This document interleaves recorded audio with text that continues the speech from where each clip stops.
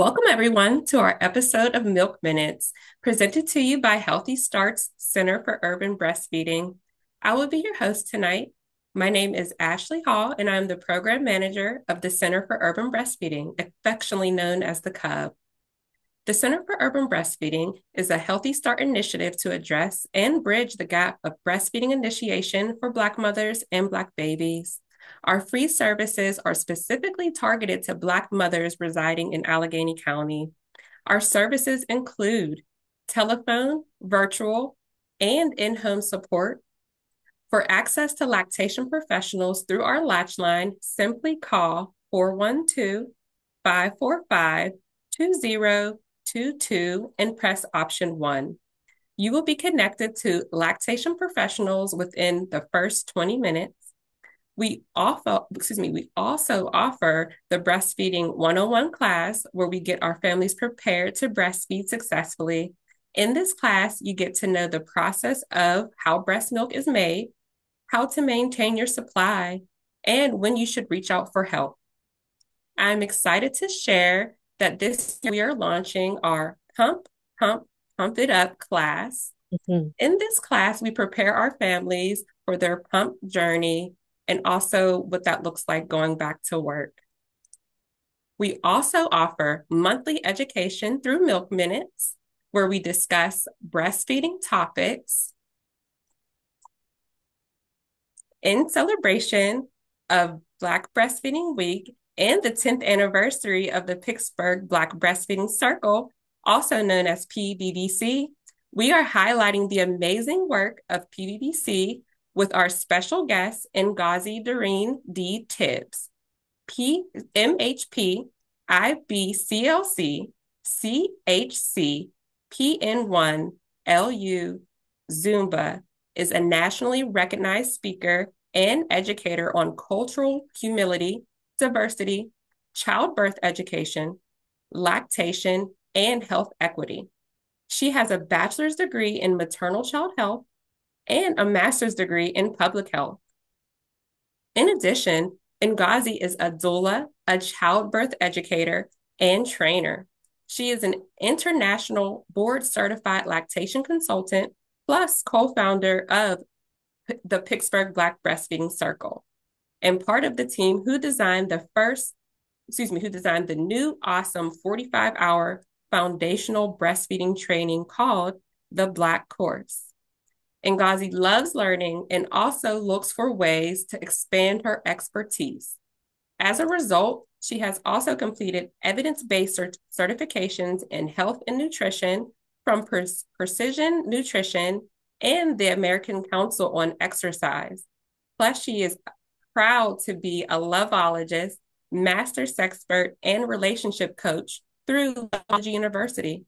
She recently completed her certification as a Zumba instructor for children and adults.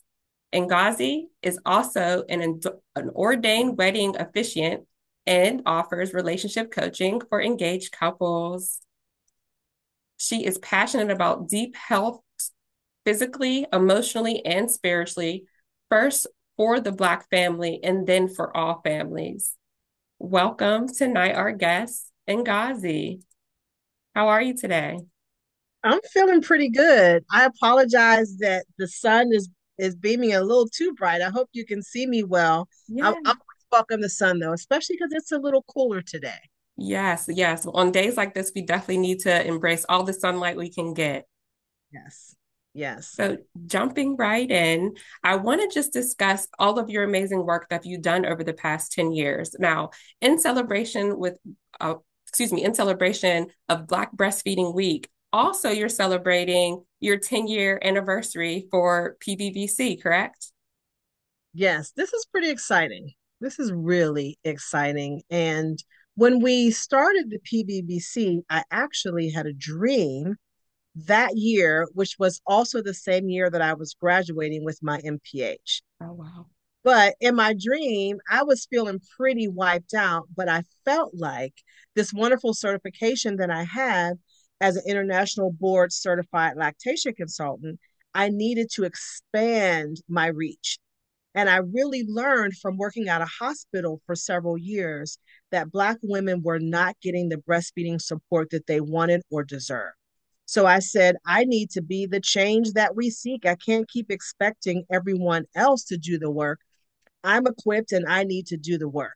However, I was exhausted after finishing my MPH, but I knew that I couldn't be tired for long because there was work to be done in my community. And so we reached out to some folks, but more importantly, in August of that year, Becca Zayla, I got to give her a shout out. She reached out to me as a community activist in the city of Pittsburgh and surrounding areas. She said, we need to celebrate Black Breastfeeding Week. She didn't know anything about the dream that I had. So Becca Zayla said, will you come and just share with the people about breastfeeding and how to support Black women in the community? And so we had our meeting the last week in August of 2014. And when I look at that picture, there were dozens of people in this picture. I look at that now and I say that was really the unofficial start of the Black Breastfeeding Circle, because our first meeting was in October of that year. Becca Zayla and I talked and said, we need to do more. We shouldn't have to just wait and celebrate every year. We need to have more meetings. So our first official meeting was in October of that year. And so we're excited that we've been able to sustain ourselves over 10 years. But I got to tell you, we had no money, and you can't bring mamas and babies together and not feed the people. Absolutely. So we went into our pockets and we found money to buy sandwiches and fruit and drinks for families. But then Becca Zayla, because she's so awesome, she reached out to different community restaurants. One of them was Salem's. So shout out to Salem's. They've been down with us from the beginning. They provided food to us at no cost. Wow. They said, feed the mamas and the babies. Good food. And we did chicken and rice and vegetables and bread. And that's what it was about. And so as months went on, we said, we are grateful for Salem's, but we need some more help. And we started meeting once a month, which was great. We met at our local library. So we were also promoting literacy, reading to our babies, as well as promoting breastfeeding. So that was great. We were still going in our pockets, still getting money when we could from restaurants and other folks. But guess what? Someone shared with us about an organization that was providing money to organizations that provide support for health and nutrition. And so we reached out, we were able to have a fiscal agent, and the Midwife Center, we got to shout them out because they were there for us. They told us about the grant. We got the grant. It was $7,000. We were able to feed people not just once a month, every week, That's and then amazing. provide professional support for leadership in the group, because Becca Zayla and I understood that as two people for a group that was growing and growing, which was a good problem to have, that we needed to also train some more leaders in the circle. So we did that too. And then there's more. We are grateful for Healthy Start because together with Healthy Start and the Cub, we were able to join forces as sister organizations and become a part of a Center for Disease Control grant with the Allegheny County Health Department and other folks in the community that were concerned about some of the health disparities for health and nutrition.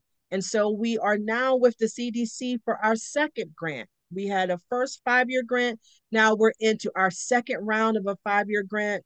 So we are growing by leaps and bounds, and we are so incredibly excited. We're equally excited here too. And listening to your story, it's amazing that it all started with a dream and how quickly you were able to get support and also community support. Like you said, feeding mamas and babies is important. Being able to meet in spaces that are that accommodate moms is very important too. Now, thinking back to that original dream that you had and 10 years ago, how has PBBC evolved over the years? Good question. So we had just started with Becca Zayla and I as leadership. And I consider Becca Zeta like a local celebrity, right? So the fact that we had her in leadership for the time that we did, we are incredibly grateful. But Becca Zeta also knew that although she was a part of this leadership team and dream, there were some other things that she wanted to continue to focus on. And she did that. And so she moved away from us, but not too far. She was always close by. And so some other leaders in the community said, hey, we would like to join arms with you and continue to grow this circle. And so we did. So I want to give a shout out to Robin and Amber because they were there from the beginning and we were able to grow the group. But one of the challenges, though, is for people that work full time, how do you make space for your family as well as the additional work that you want to do? So that was one of the biggest challenges is that folks wanted to be involved, but they recognized that they didn't have a lot of time on their schedule because of their family and work needs to really lend to the circle. So that's probably one of our biggest challenges is really providing space for leadership to grow. But with that grant money, we were able to provide a little bit of a stipend. So that was helpful too. Definitely. And then thinking about some of those challenges, and I know personally that you're very flexible and that you're willing to meet people at any time that help that you're able to meet with them. Recently, in the past, have you done anything as far as making accommodations to meet people non-traditionally or in spaces that are not often considered spaces for breastfeeding?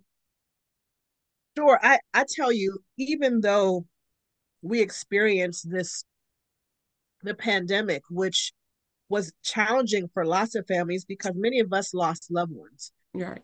And when we first started learning about this virus, we weren't sure exactly what was going on. Should you continue to breastfeed if you tested positive for COVID? There were all of these questions that were happening. Even our national, international leaders weren't sure what breastfeeding parents should do. And so we moved from meeting into the libraries and other places to 100% virtual. And so the benefit of that is that folks that were not able to come to our in-person meetings were able to get on a Zoom and able to join us and share with us like what was going on in their breastfeeding lives. So definitely having that virtual space. I mean, we met on Zoom occasionally before the pandemic, but the pandemic really kind of forced us to pivot and think outside the box to make sure we could still provide breastfeeding education Right. to the sisters in the community. But libraries were wonderful because we were also promoting literacy. So we got a chance to talk with the librarians about different books for young babies and toddlers. But then we also were able to meet at some community centers. So excuse me, one of our leaders in the circle has a space available. So we were able to meet there, somewhere that was on the bus line. That was really helpful. So we would have time where we could talk about breastfeeding. We could have time where we could talk about parenting and relationships. All of those things affect breastfeeding. So we enjoyed those moments, but we also recognized that we wanted to go somewhere and just have fun. Right. We could talk about breastfeeding, but let's just go have fun. So we started meeting at the aviary, learning about different types of birds and what that means, learning about bird parents, right? Right. Bird mamas, how do they take care of their babies? And we were able to bring our toddlers, our older kids. So now we're 10 years old. We've worked with families that have had babies every few years, so they're bringing their older kids and their younger kids, and that gave us an opportunity to just share in something that was fun. Going Absolutely. to picnics, eating outside together, taking walks together. In the beginning of the pandemic, we recognized that we still wanted to see each other, so we would have occasional times. We would meet at Shenley Park and go take a walk. We'd wear our masks when we needed to. We would go to farmers markets, talk about eating healthy fruits and veggies. Then we talk about, okay, for those of you that are on WIC, how do you incorporate WIC into a healthy diet? How do you eat healthy on a budget? We'd meet up at the Easton Food Co-op and we had food bucks, food vouchers where parents could get fresh fruits and veggies.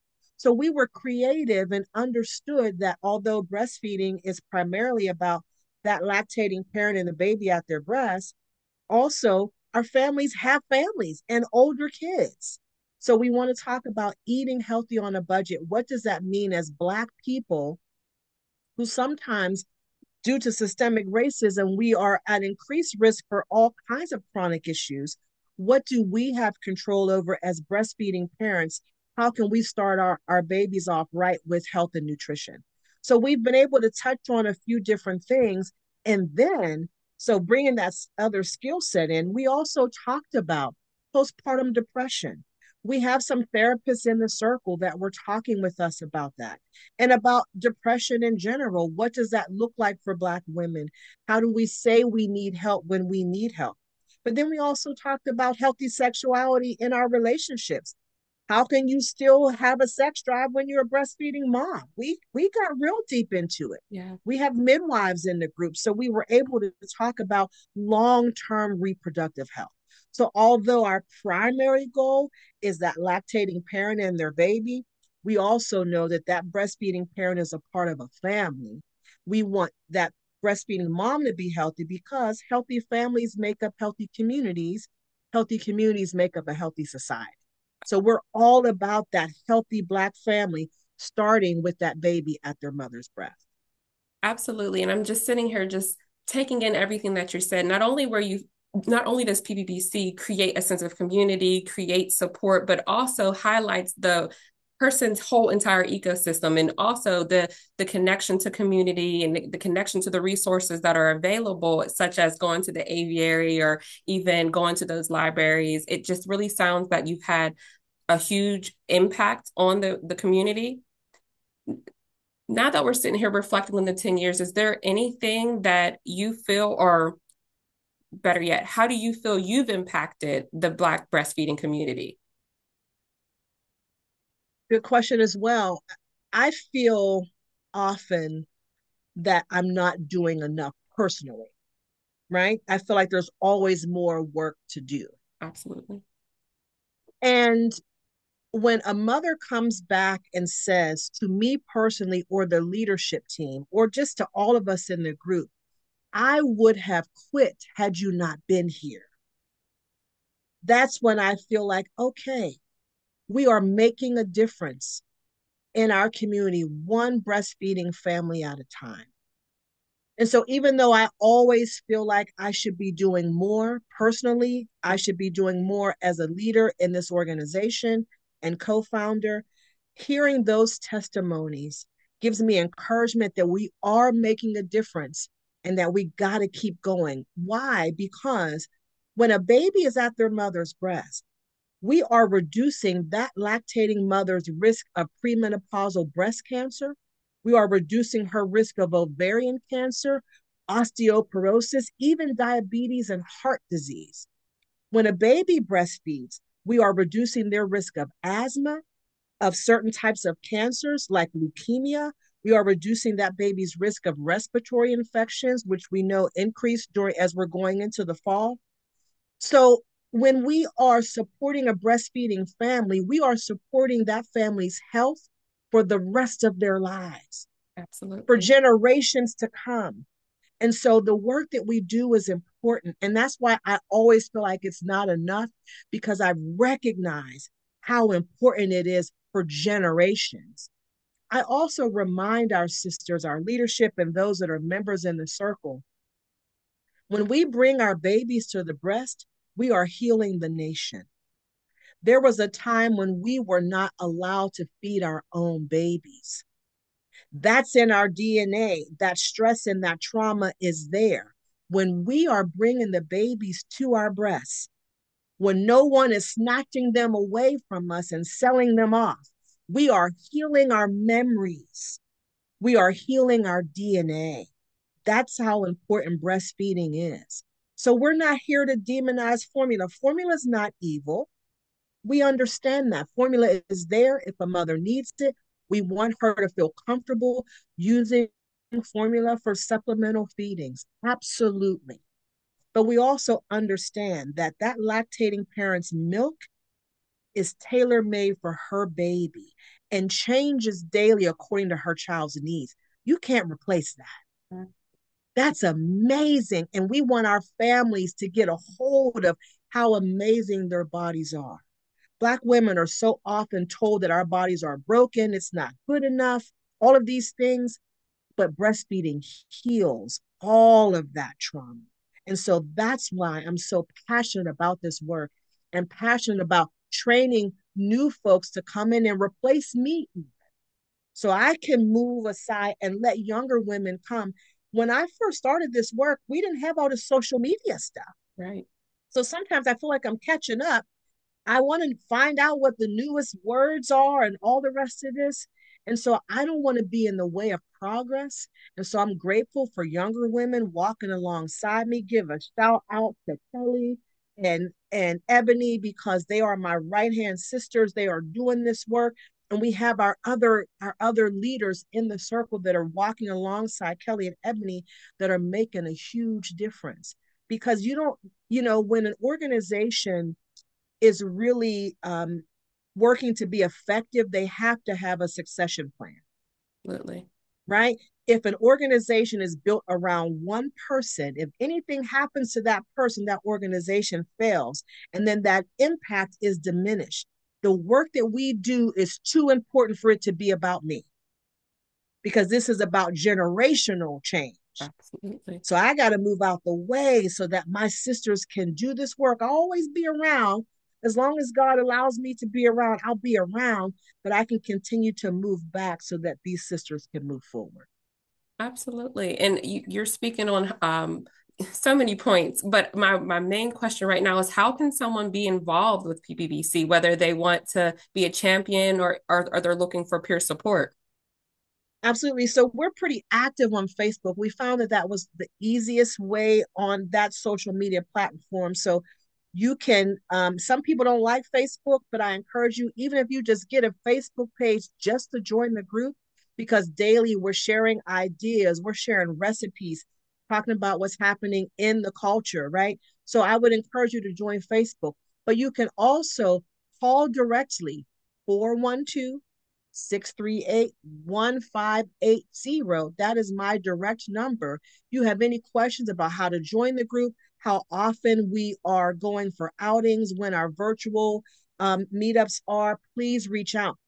Our website has some basic stuff on there, but if you want to check it out, there's some beautiful images and it goes over how we got started, why we're here.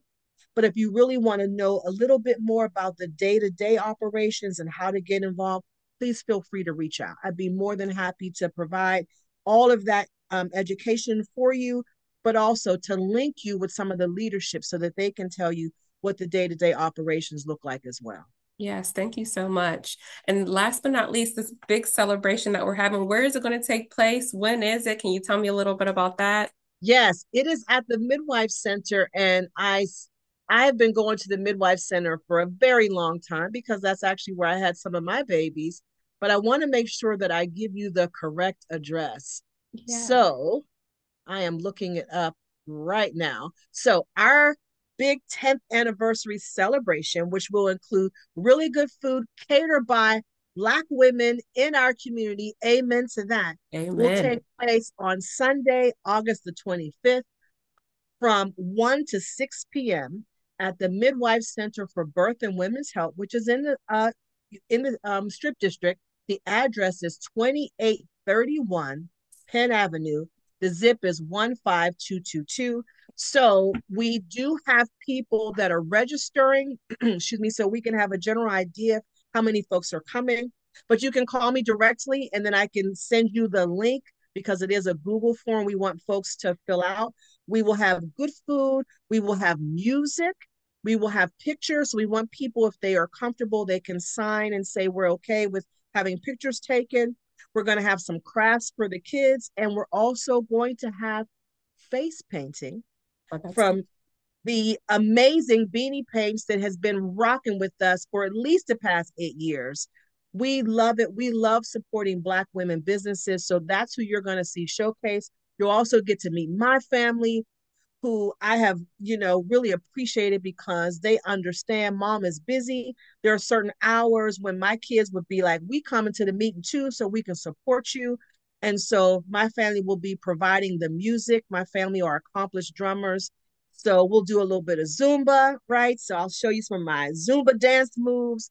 And it's going to be a lot of fun. And we didn't want it to go too late because we know the kids are back to school and starting next week. So we didn't want to keep you out too late, but we wanted you to feel free to come and celebrate with us. We'll have some prizes and some other good stuff for everybody to enjoy. So wonderful family friendly event.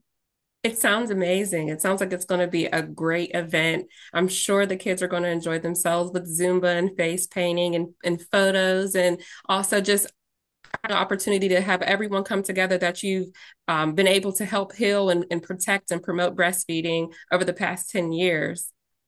I'm excited. We're going to have a nice slideshow of pictures. We got dozens of pictures for the last 10 years. So we'll be sharing that, and we're going to be honoring some folks that sadly are no longer with us that were part of the circle. So we really want to say thank you to those women for being a part of our circle, and that we want to bless their families as well. Absolutely. It sounds like it's going to be a beautiful event. And I I'm really excited. thank you for taking the time out to meet with us. And I also want to thank you for all that you do as far as with Healthy Start and with our staff members, our peer support specialists. You do so much with the training and providing support. Like you just give out your number to anybody. So we're really appreciative of how accessible you've made yourself and also how you've created spaces for women to grow and be able to promote their breastfeeding journey and also give back to the community. Yes, and I would be remiss if I didn't go by name of the other leadership team. So we have Kirsten, we have Leah, we have Lita, we have Ayana, right? So we cannot forget these other folks who are a part of the leadership team. Absolutely. And we would not be here if we didn't have folks that say, yes, I want to step up and I want to support the leadership. So thank you to all of them and all of the members that have been a part of the breastfeeding circle that have their babies and they move on to other things. They get pregnant again. They come back, say, I'm coming back and I'm bringing a friend. Like we so appreciate that. Absolutely. I thank you again for joining me tonight. And I thank everyone for joining us. This was also a great conversation, great information, and extend my gratitude for you and all that PBBC does. To our viewers, we will be holding these discussions once a month, and we look forward to seeing you at our next episode. For lactation support, please call us at Latchline, which is simply 412-545-2022 and press option 1. And for those who are interested with connecting with PBBC, feel free to check out their website or give Ngozi a call. Good night, Thank you. everyone. Thank you. Bye, everybody.